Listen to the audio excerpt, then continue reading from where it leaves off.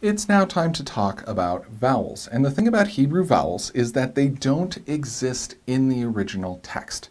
Certainly they have always existed in the pronunciation and understanding of words, but they were not written down in the originals. Rather, they needed to be added according to tradition much later. And this was to preserve how they were read and understood in the synagogues.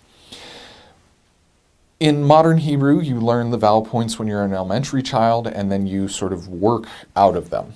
You work to a point where you don't need them anymore and you can read the language without the vowel points. We're not going to get that far in our reading of the Hebrew Bible. Plus, most Hebrew Bibles are printed with vowel marks, and so we can use them to our advantage. But it is worth noting that these are traditional pronunciations. The vowel points are not inspired. Rather, we can, maybe every once in a while, raise questions about them. For the most part, we're not going to do that. But to really get a sense of what the vowels are and what they sound like, I'm going to write out some consonants here on the text to sort of serve as placeholders for us.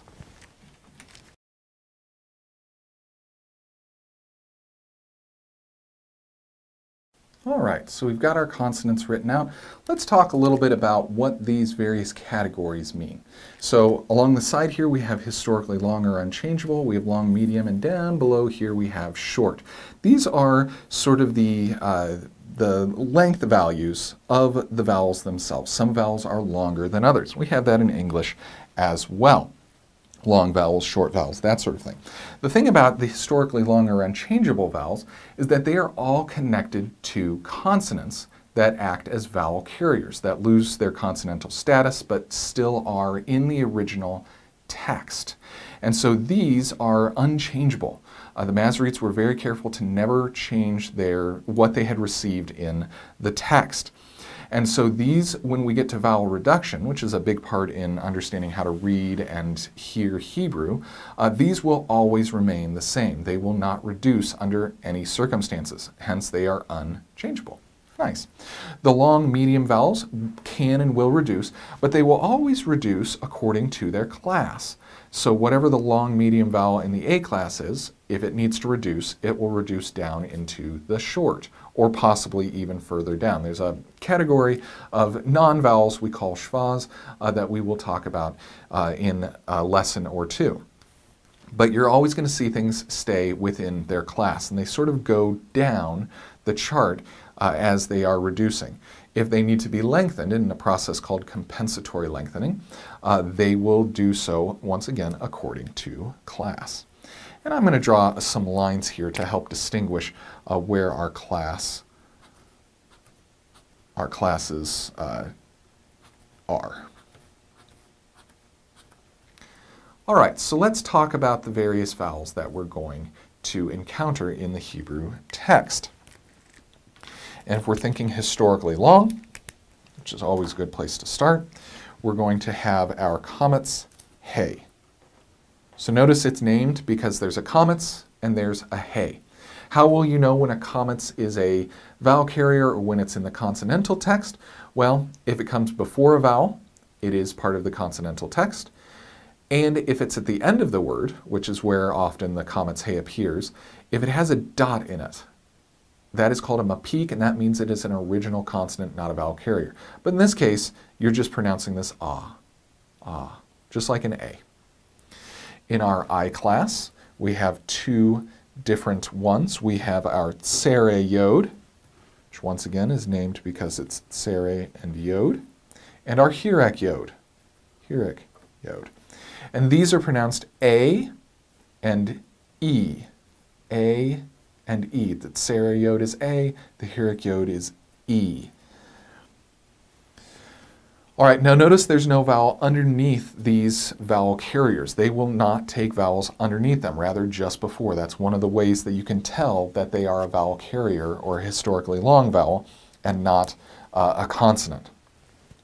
Our next uses vavs in the U class. This is our vav holem, sometimes called the holem vav, which is a vav plus a holem over it, and the shurek, which is a vav with the dot right there. This is O, and this is U. Notice they're not pronounced vo and vu, but O and U.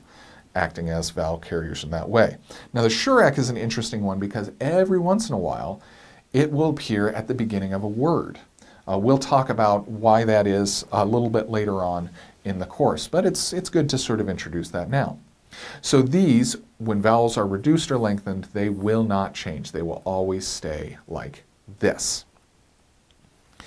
In our long and medium category, in the A class, we have our comets. And this is ah, ah.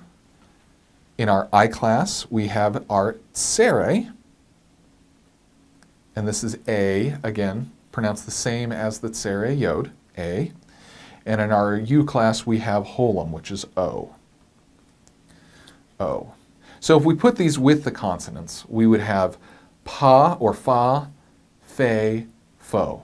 Sounds like a giant might be coming after us with that. In our short class, in the A class, we have the patach. Looks like a comet's without the tail at the bottom. This is also pronounced ah, but you might want to pronounce it just a slight bit shorter than a comet's if you like to make that distinguishment.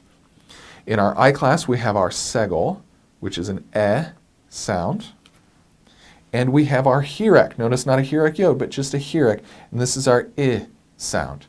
So I, eh. I, eh.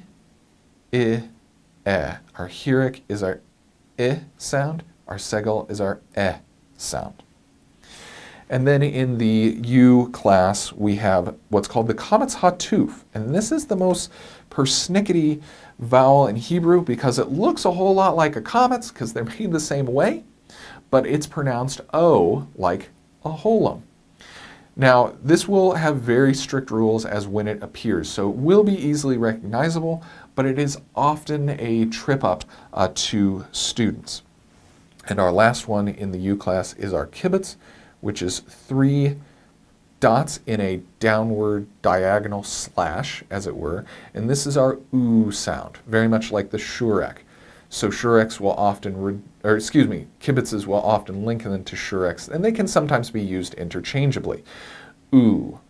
So going back to the top, we have a, e, o, oo, a, o, a, I, o, oo. And these are the vowels that you will run into in Hebrew. One of the nice things about vowels in Hebrew is that they will always be pronounced the same. It is not like English where you can pronounce the letter A who knows how many different ways, depending on regional dialect and that sort of thing. These will always be pronounced the same way.